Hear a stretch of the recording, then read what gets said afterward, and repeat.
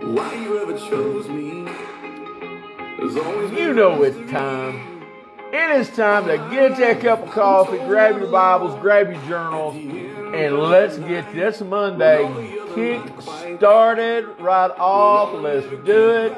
Let's get this week going, y'all. Come on in. It is time for the chats, folks. I am glad to see y'all this morning. So glad to see y'all. I hope you've had a great weekend. Had a great weekend around here at the pastor's house. Lots and lots of studying going on. I had good church yesterday. Worked out in my yard yesterday afternoon. So it has been a glorious weekend around here for us. I hope that you have had a good day as well. When you get on this morning, we want to encourage you to say hello. Let us know that you are going to hang out with the pastor this morning and going to drink a little bit of coffee, going to just chit-chat a minute and all that good stuff. And then I want you to go ahead and hit this share button this morning. That's what gets our ministry out a little farther, a little faster. Come on in, y'all. It is a gorgeous day here in the heart of the Arkansas Delta, and it is going to be hot. H-A-W-T. It's going to be hot. We are under a heat advisory. We're under a heat advisory through Thursday. Is that right, Denise? Through Thursday at 8 o'clock. So it is going to be about 4 days of smoking hot, y'all. 4 days. It is warm. Come on in here. If you go outside, you've got to be careful. If you work outside, you've got to take breaks. You've got to drink lots of fluid, drink lots of water. You got to stay hydrated because it is some kind of bodacious hot out there. It was warm on me yesterday. The heat index was in the triple digits while I was outside yesterday. And I felt every bit of it. Let me just say, because I got my entire yard mowed yesterday. I've got to where I would push mow on one day and then I would ride the next day, but I just haven't had the time. So I was out all day yesterday. And that was after a full morning on the church campus. And what was it, Denise? About 6 hours in the yard yesterday? About 6 hours yesterday outside in that heat. So I definitely took all kinds of time to catch my breath, to rest, and to drink lots of water. Denise is so good. She takes great care of me and lets me get lots of fluid, lots of water, lots of snacks. And so I do definitely get plenty of breaks. So I want to encourage you guys to do the exact same thing. If you get out today, work in the yard, you might want to time that dude just about right. Hey, folks, to get in and say hello, as soon as I get over there, we'll chit-chat and see who all is hanging out with us this morning. And that's all I'm doing right now is I am sharing, getting it out there. Y'all, how is everybody this morning? Did y'all have a good weekend? Did y'all have a good church? But I want to tell you something. We had a rip, romping, stomping time at Ridgewood yesterday. We just had a great day. I mean, just a great day yesterday.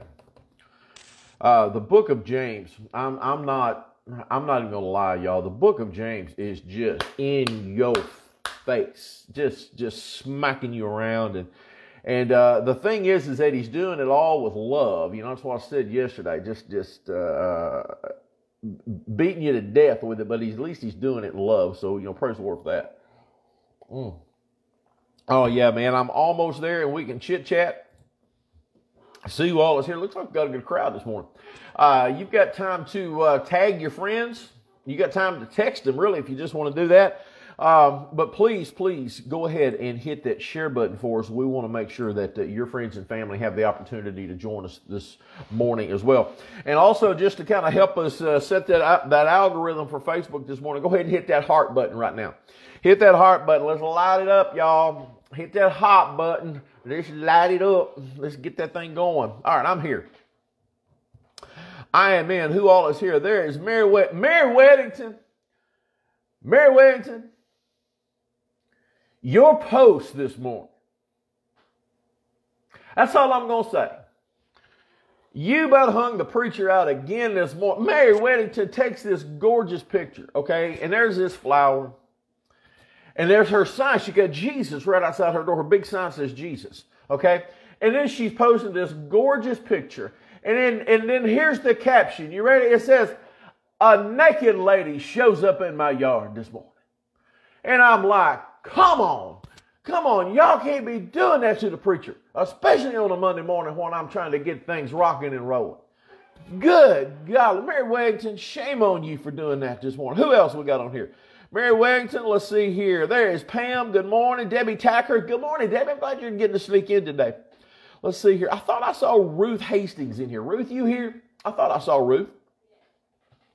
There is Ruth Hastings here. There's my bride. Let's see. Yeah, there's Ruth. There's Brian. Brian's counting the days down to his surgery. Let's see here. Who else we got on here? There's the Allens. Good morning, guys. And happy belated birthday to Tommy Allen. Tommy Allen. You know, I heard all kinds of following out here. There was like 18 fire trucks headed south out of Forest City over the weekend, headed down toward Marianna. And I just thought to myself, they done lit Tommy Allen's birthday candles on his cake, and they're having to have all the help to put them out. Tommy, I hope you had a great weekend. I hope you had good time with family. And I hope you got to go out and get some seriously good groceries. So, man, oh, man, oh, man. I hope you had a good time. Happy birthday. Everybody say happy birthday to Tommy Allen this morning. Everybody say happy birthday. Y'all, seriously, we had great church yesterday. Good golly, man. The book of James, if you've never read the book of James or just really, got into the middle of this thing, dive deeper into it, you've got to do it. But you need to be prepared because you're going to get smacked around. James is that book that you are going to need steel-toed shoes. Because he's going to stomp all over you. I mean, stomp all over you. All of them didn't make it one half. I'm so sorry, Tommy. I am so sorry. Well, I am glad that you got to spend quality time with the ones that were there. Well, let's see here. Let's go ahead and let's read our morning Bible verse because I got all kinds of things to chit-chat about. Our morning Bible verse is really, really good today. It is out of Psalm. It's Psalm 147. Psalm 147 verse 3, as we are looking at finding peace through pain. Finding peace through pain. The psalmist writes this.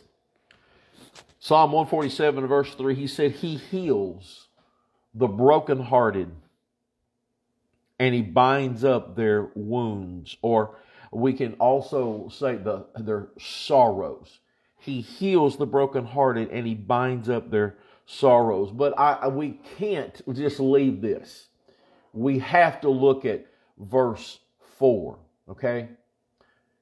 147:4, okay? This is going to tell you how great God is, how majestic God is. Psalm 147 verse 4. This is God. You ready? He counts the number of the stars. He calls them all by name. That's our God, y'all. He counts the number of the stars. He calls them all by name. And to that I say, hallelujah and thank you. Thank you, Jesus. That's the God we serve. Very good, Denny. Thank you so much for posting all of that information. That is all kinds of surgeries that's coming up. So, folks, if you might want to write that down so we do not miss any of those, okay? Go ahead and write those down. Thank you, Miss Denny. I so appreciate that. Today is Soup Kitchen for Miss Denny, too. It's Monday. So I know where Miss Denny is. Good morning, Johnny Fletcher. All kinds of people beginning to snip in and snap in. Hey, let's talk a little bit about some things. We got some things I want to chit-chat about. Over the weekend, COVID numbers that came into the state of Arkansas, 4,002. That was what was recorded Saturday and Sunday. But, the thing that really has got me, yesterday alone, there were 33 new additions in hospitals. 33 new additions in hospitals. But the one number that has got my attention this morning is that yesterday, of the number, there were 125 new cases in children age 0 to 10. That kind of made my ears stand up. So that is exactly where that's at. So, guys, just be careful. Social distance. Wash your hands. Use hand sanitizer. And if you are comfortable and feel like it, wear a mask. Even if you're vaccinated, wear a mask. Okay, that is your choice. And we just want you to use caution. Just be careful. We don't want to see anybody sick. So just be careful with that. Well, folks, if you have been watching and keeping up with the 2020 Olympics, which we are in the middle of 2021, that is just mind-boggling to me how they have lost a year. The Olympics has wrapped up in Tokyo. And I've got the medal count in front of me. The United States killed it in total medal count and in each of the medal categories. The USA had 39 gold. They just beat China. China had 38 gold. So USA had 39 gold, 41 silver. China had 32. That would have been the next one. And then USA had 33 bronze, and China had 18. But the folks out of Russia had 23. We had a total of 113 medals for the United States, 113 totals, and the next closest one was 88. And so, to say the least, the USA was massively dominant, and I say praise the Lord for our athletes and for their ability to do that. The thing that, if you remember on Friday, we talked about the lady Allison Felix. She had won her 10th medal in her career in track and field, and it made her the most decorated female in all of track and field history. She tied Carl Lewis, who was the most decorated male track athlete. They both had 10 over the weekend in her final event, y'all. She was part of the 4x400 relay for women, and they won gold. And she has now 11 medals. She is the most decorated track and field athlete in history. 11 medals. She has competed in 4 Olympics, and this time as a mom, and her little girl was there with her. So Allison Felix killed it in track and field. So way to go, all USA athletes. Now, if I'm thinking it right, this winter we'll have the Winter Olympics. Is that right? I think that's right. In 4 years, the next Olympics will be in Paris, France. It will be in France, and then in 8 years, it is coming to the United States. It is going to be in Los Angeles. So that is the next 8 years of Olympics. I've read this morning, and I have just read the headlines. I do not know anything about it. I have got to wade into it. But Facebook has launched a new prayer tool for religious communities. Now, that's all they're saying. That's all the headlines that I've seen. Again, I have not had time to dive into it. Hi, Ms. D.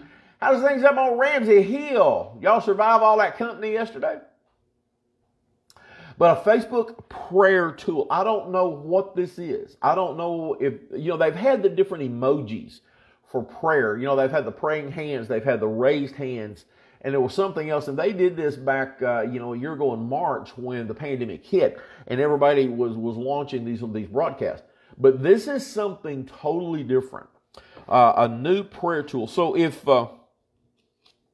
you guys get a chance and see that and read that, okay, you might want to take a look at that, because I can guarantee you I'm going to be looking at it and see if we can use that as a tool for the ministry here. Again, I don't know. I mean, if it's viable, we're going to look at it. And if not, then we will just keep on moving and all that good stuff. Let's see. What else we got here? Oh, yeah, the New Orleans Jazz Fest, okay? The New Orleans Jazz Festival, that is their big thing of the year, has been canceled again in New Orleans. This is the second consecutive year due to the rising numbers of COVID in Louisiana. So the Jazz Festival is not going to happen. And if you remember right, on Friday, I think it was Alan Weddington that shared with us that it was National Catfish Month. And let me just say that the preacher was treated. All I can say is thank you 10,000 times. Larry and Pam Jones called us and wanted to go out for catfish on Friday night. And let me just say, it was on point. We went to the island, went to Catfish Island, and as Jerry Cloud would say, it was just so good. Just, whoa! It was amazing. So good. Denise and I had fried catfish. And Dr. and Miss Jones, they had Cajun grilled catfish on that bed of rice pilaf. And it was glorious. I'm going to try that next time I go. I am going to try it. It looked amazing. So thank you again, Larry and Pam. That was a tremendous treat for us. It was a break from studying. Just kind of got out of the house and kind of cleared the mind. And I went back and did all kinds of good stuff. But yes. It is National Catfish Month, so get out and do something. Hey, I read this morning. Let's see. Hey, what have we got here? Carol, what you doing? What you doing? Let me read. This is my buddy from North Ohio. Can't stay on long. Just wanted to thank you, insert sarcasm, for sending Arkansas dew points to today through Friday. The forecast to be in the mid-70s, which is beyond tropical. You know, that is kind of odd for Northern Ohio this time of year. It really is. We are going to be, our air temperatures are going to be in the mid-90s all week through Thursday, and we will definitely see distinct triple-digit heat indexes in the Delta all week long. It's going to be a blessed sauna. I mean, hot. That's what I'm saying, guys. Y'all got to be careful. If you go outside, you cannot monkey around. You got to be careful. Got to drink lots of water. Stay hydrated. Take breaks. Enjoy, Miss Carol. Enjoy that cold temperature. Hey, I would take 70 degrees and that humidity on Ohio today over what we're going to have. I mean, make no mistake about it. But you know, hey, and y'all, I need to hear from all y'all. And I've talked to Denise about this all weekend long. There are large patches of my yard dying. I guess it's because of lack of water, lack of moisture. Are y'all's yards dying? Just big old patches of yard, just brown, just foo. It's like it's the end of the season brown. And I know we're not supposed to have that this early. So are y'all seeing that too? Oh man, it is all over my yard. Which I'm not going to complain a whole lot. That means I won't have to mow it as much. But man, oh man, I mean, just seriously, I can look out down there and it's not green like normally it is. It's just dirty brown. It's nasty. So, guys, I read something this morning. And for those of you who like to swim, you know, those of you who like to go to the beach and get in the ocean, do y'all like to go to the beach? I thought, yeah, that's what I'm talking about. Same here. We checked for armyworms, but found none. Yeah, we don't have any of that, Pam. I mean, at all, it's ground here. Let's see. Feels like temps will be in the 90s. Probably a cool front for y'all. Absolutely, Miss Carol. Absolutely, Miss Carol. Absolutely. All right. How many of y'all like to go to the beach and just, walk in the sand, get your toes in the water, maybe play out? Maybe you go to the Gulf Coast, down around Panama City or Mobile or, Orange Bay or, something along the line. Gulf Shores, that's a big popular place. Gulf Shores. Anybody like to go to those beaches? Y'all like to do that? Maybe roll on down to Tampa, St. Pete, go to the other side, go to Daytona. Anyway, I've got something just for y'all. Okay, just for y'all. Hold on. Ah, you! Y'all okay? Man, holy cow. Oh, boy, that'll mess a brother up right there. Hold on, let me give me another one of these. Denise, you okay in there? Whoo, Denise about fell out of her chair right then. Oh my God. All right, that was a humdinger. All right, for all you people go to the beach, okay? All you people go to the beach. This is a for real headline this morning. A for real headline. No kidding, okay? A teenager in Florida, somewhere down, and I don't even know if it was on the Gulf side or on the Atlantic side, on the east side. Wait a minute, got to get up. Yes, you do. Okay, somewhere down close, down in southern part. A teenager was swimming, out off the beach, okay? And y'all, I'm not making this up. A teenager was bitten by an unknown animal in the water. They don't know what it was, but it was so bad that the teenager had to be airlifted off the beach to a big hospital. Yeah, for real. A teenager in Florida bitten by an unknown animal in the water was airlifted. Folks, I don't get in the water, y'all. And that's just another reason why I don't do it. And there are things in the water that we have no concept of. Okay, I mean, the ocean is the greatest unexplored territory of the planet. And that we have no idea what's in that water. We have no idea what's been in there since the flood, y'all. I mean, it's gone. Yeah, let me clean the lens off. Okay, so, for real. And speaking of fish in the water, okay, I sent this to Dr. Jones last night. And again, you cannot make this stuff up. Y'all need to Google this to actually see this, okay? Y'all ready? Ready. In North Carolina over the weekend, a fish was caught. Guys, I've seen a picture of this thing, okay? A fish was caught with human-like teeth. You just got to Google this. In North Carolina, a fish was caught with human-like teeth. That is the weirdest looking dude I have ever seen in my life. I mean, yeah, it's like you took out Great Granny Gertie's, false teeth and stuck them in a bass, I mean, it is the craziest looking thing I have ever seen in my life. And I said that to Larry Jones last night. I said, you need to catch you one of these dudes right here. I mean, if you were to catch that thing and mount that on the wall, people would swear up and down that was a joke. That's how bizarre that thing is. So, like I said, we don't know what's in the waters. You are not catching this fat preacher in the water at all. Not happening. Not going to happen. Today is National... Boy, I am all up in this. I mean, I am all up in this. Most of y'all are too. Today is National Book Lovers Day.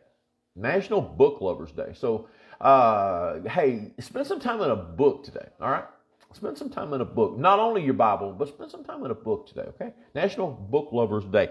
And, y'all, we cannot go through the day without talking about food. Today is National Rice Pudding Day. National Rice Pudding Day. Who likes rice pudding? Man, I love rice pudding. But, I can't find it the way I like it. I got real spoiled. When we were in Ohio and I was working at the university, every year we had one of the biggest events of the whole year was something we called an international dinner. And we had a big international student population. Big. And, they were coming in for international business. And every year, we would have our students would go in and work with our chefs and create natural foods from their homeland. And every year was different, and it was unbelievable. Now, you ate some of the most bizarre things you ever thought about eating, but it was always good. Now you might not like it, but the quality was really good, and those students were so proud of their work, and it was just it was a good thing. It was the highest attended event of the year outside of year-end graduation. It was just massive. We would pack the place. And one year, I think it was the students from Japan or Taiwan, and I can't remember which one, but they made rice pudding, and they made it in, and y'all gonna think I'm lying, but they made it in like a 10-gallon bucket. This thing was massive. Well, it was the only thing on the table. That's how big it was. And there was more rice pudding than you would think that would feed Ohio. And folks, I got one bite of that, and I wanted to jump smack in the middle of it. It was amazing, amazing. And I fell in love with rice pudding right then. And I have not been able to find that taste since. Now, you can get it packaged, here at the stores. You can go back into the cooler area, where they got the yogurt and stuff like that, and you get rice pudding, and it's good, okay? But I'm talking, what we had at that international dinner was home run good. Just amazing. And so if you've got a good rice pudding recipe, get that out there. Let's share it. I'd love to look at it. I'd like to learn how to make it and make it good. So I would love good rice pudding recipes. So let's go ahead and get that out there. So today is National Book Lovers Day and National Rice Pudding Day. All right, let's see. All kinds of things going on the chat today. When we get off this morning, I have got a meeting in Wynn. I've got to meet a couple pastors there. And I got to do some things at the associational office. I got to swing by the church. I left something yesterday morning, so I got to go back by and swing by the church. I think Dr. Jones is there this morning already with our sprinkler folks. So he is there getting things done. If you were unable to make it to church yesterday, or if you caught us online, we want to encourage you to make sure that you send in your tithes. Make sure that you do not fail in the giving of your tithes. And you can send that in to P.O. Box 785 right here in Forest City. That's 72336. Or you can go to our website, lovemyrbc.com, and click on online giving. We want to encourage you to always be faithful, even if you don't attend church. If you're unable to get out and go and you only catch services online, we want to encourage you to be faithful and to give. That is a major part of worship. It's giving back to the one who's provided everything for you. And so don't neglect the tithe, okay? Don't neglect that. So go ahead and get that in. LoveMyRBC.com and click on online giving. We would sure enough appreciate that. Okay, 2 Samuel chapter 8. We're going to have a good time this morning, but it's one of those things to where there's just there's not a lot of eventful things happening, you would think. If you remember last week, we said that it was long thought that the actions of chapter 8 took place before the actions of chapter 7. Y'all remember that? Because it talked about David getting rest and about all of those things that he had done. And so all that we're going to see here in chapter 8 is David's wars. He's literally taking the battle to the other nations that's around Israel in order to conquer them. And he is setting up his administration. So this is big stuff coming in chapter 8. Matter of fact, the title in my Bible talks about David's further conquest. And so we all know that David was huge in battle. He was great. He was a great warrior. He was a great leader in battle. The men had no problem following him and doing whatever he asked them to do and led them to do in battle.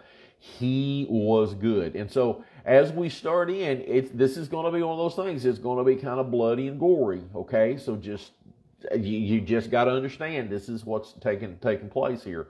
But David is conquering these other nations that are enemies of Israel, and he is that brass, bold, dominant leader, and he has no problem, taking on even the bigger nations. And we're going to see, as in through the text for this week, that he's going to be highly victorious in what he does. But it's all done for Israel. This is not for David's pat on the back. This is not to say, look good, David. This is all for Israel. So as we start, we're only going to look at 2 verses this morning, okay? But we need to understand the magnitude of what these 2 verses are. So let's go. It's chapter 8. in the book of 2 Samuel, and we're going to read verse 1 and verse 2. Let's look at verse 1.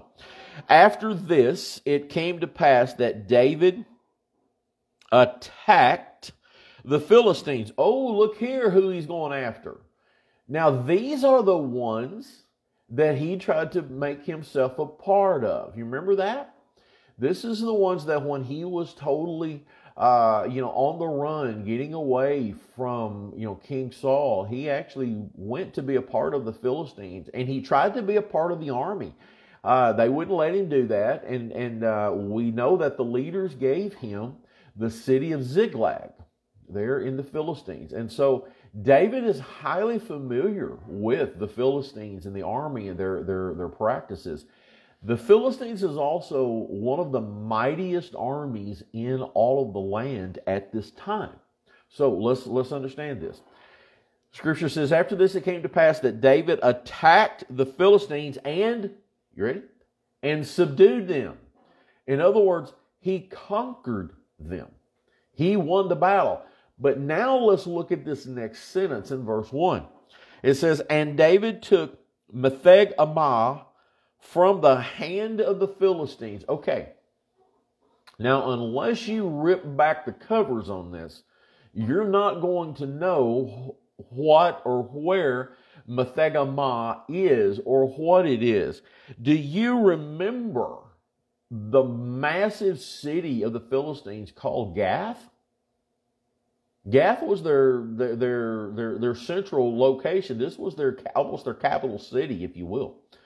Okay, that was the city of Gath. That's where David went. Y'all remember that? This is where David went when he was on the run from Saul. Gath was also the home of Goliath. Remember that? The giant from Gath. Okay, Metheg-ammah is another name for Gath. So David didn't go into the little rural communities. David went to the capital. David went to the heart of the Philistine nation. David attacked the Philistines and he subdued them. Look here. And he took Metheg-ammah from the hand. Now, y'all, the Philistines gave Israel fits for years. It was also the Philistines, you remember? The Philistines that killed Saul and Jonathan and Jonathan's two younger brothers. So the Philistines had a hatred, a throwdown hatred for Israel.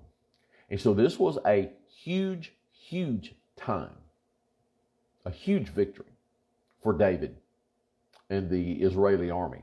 And he had no problem going after that, okay? I mean, when David became king, okay, while all this is going on, the Philistines are consistently attacking Israel, and they are consistently taking the territory, okay? I mean, they're growing, they're massive. But now that David is in charge, and now then that the north and the south are together, and we know how big that army is, and we know how strong and how fortified they are, and they're now living in Jerusalem. That's the hub, that's the throne of David that's there. Y'all, there was no stopping David. And so he went right after that. And he now is going back and he is reclaiming the territory that enemies like the Philistines had taken. And he goes after the big boys. And he went after the city of Gath, or what is listed here as Metheg-ammah. Same thing. Okay, same thing, so we don't want to get lost in that. So, he's now in the wars. He's now, it's almost like retaliation. In other words, we're taking back what's ours. And so this is what he does. Look at verse 2. Then, so this is after he got the Philistines, then he defeated Moab. Now, we're talking about the mighty Moabites here. These were great warriors, okay? Now, let's just keep reading this. This is a very interesting verse, okay? Then he defeated Moab, forcing them down to the ground. I mean, there was no compromise. He tore them up. Forcing them down to the ground, he measured them off with a line, Now, what he done was he took the men, okay? He took the men and he divided them into 2 lines, okay? With 2 lines, he measured off those to be put to death, and with 1 line, those to be kept alive. Now, here's how that worked. And this was a procedure that was done pretty much in the rule of conquering. When you went in, but if you did not want to slaughter everybody, then this is pretty much how you done it. And so in 1 line, they would put 2 men for every 1 man in the second line. They would divide 2 and 1, 2 and 1, 2 and 1, 2 and 1. I don't know how they were chosen. I don't know who made it to the line with 2 in it or who made it to the line with 1. I don't know that. But that was a procedure that opposing armies did when they conquered territories, but they didn't want to completely eliminate them. And what it did was he put all the men 2 and 1, 2 and 1, 2 and 1. Okay. And then if you were in the line where there was 2, you were executed. Only those men of the 1, 2 and 1, 2 and 1. Only those with the 1. So in other words, he killed 2 out of every 3 men was the procedure. 2 out of every 3 men in the land of Moab was executed. Now this is pretty harsh. But the thing is that he didn't want to totally get rid of them. Okay, that he was not led to do that. But what it did do, and let's just keep reading. It says, with 2 lines he measured off those to be put to death, and with 1 line, or 1 full line, those to be kept alive. So the Moabites became David's servants, and they brought tribute. Okay. God wanted Israel to be so blessed and so strong that the other nations were, I guess we can use the word taxed here. Taxed by Israel, which was them recognizing the strength and the power of Israel, okay? They were the servants. They did whatever they wanted to do. Now, Debbie, you have made a great point, and that's exactly where I'm going. We have to remember that David's great-grandmother, Ruth, was indeed a Moabitess, okay? She was indeed a Moabite. So, what went on here? Okay, what's going on? You see, it seems as though I probably need to get another swig of coffee for this one.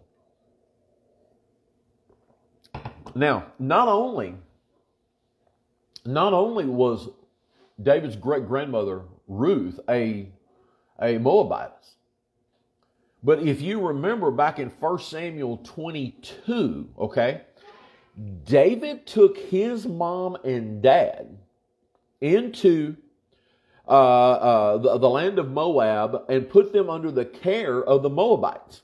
Okay, y'all remember that? I mean, he trusted them to watch over them because he was on the run from Saul, and he didn't want anything to happen to his parents. And so he entrusted them with the Moabites. Y'all remember that? That's back in 1 Samuel chapter 22.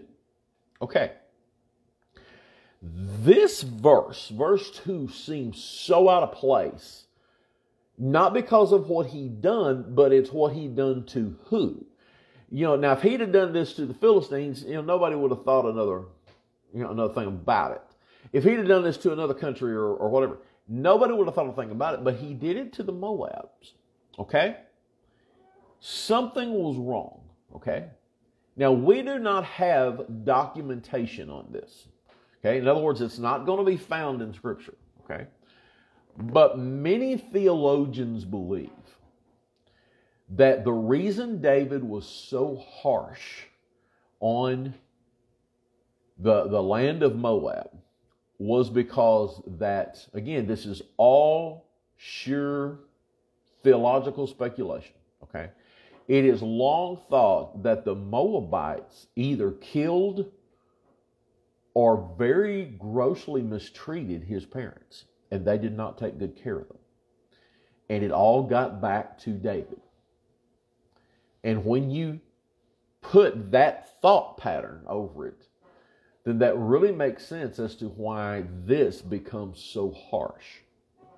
Now again, we don't have that in concrete, and so please understand that. I'm not saying this is facts, but I'm saying this is long thought, in theological circles, that David's parents were, abused, mistreated, tortured, okay, or they were, even executed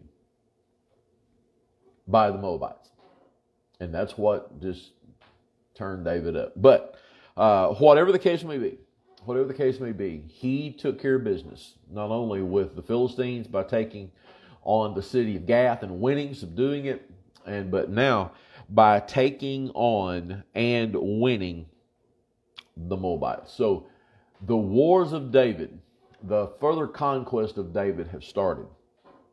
But we are not going to see anything until we get in the next 2 or 3 verses, because it is about to get some kind of vicious. And so you definitely don't want to miss that. And then later in the week, when we get to the end of this chapter, we're going to see David begin to set up his administration as to who gets to do what. I mean, you got to remember, we're still into that area where he is still in Jerusalem. He's in Jerusalem, and he's establishing that kingdom. And so now he's got to put people in place to do their job, so that he can trust them to do this, so he can go on and basically be the king. Okay, and so we're going to see that all toward the end of the chapter, and you do not want to miss that. Guys, that is all I have got for this incredibly hot Monday. Please be careful if you go outside. You do not want to get overheated. You don't want to have to go to the hospital for heat exhaustion or for a heat stroke. All right? If you need me, please reach out. You can call me, you can message me, you can text me, whatever the case may be. Same thing with Gloria. We are right here for you. I am going to be out and about here soon. I'll get to those meetings, get some things taken care of. But just know one thing. I love you guys so very much. I'll be right back here first thing tomorrow morning at 9 a.m., Lord willing, as we continue chapter 8. And then tomorrow night at 7 o'clock, Dr. Jones will be here for our online Sunday school class. That's all I've got, guys. Love y'all tons. See y'all in the morning. Bye-bye.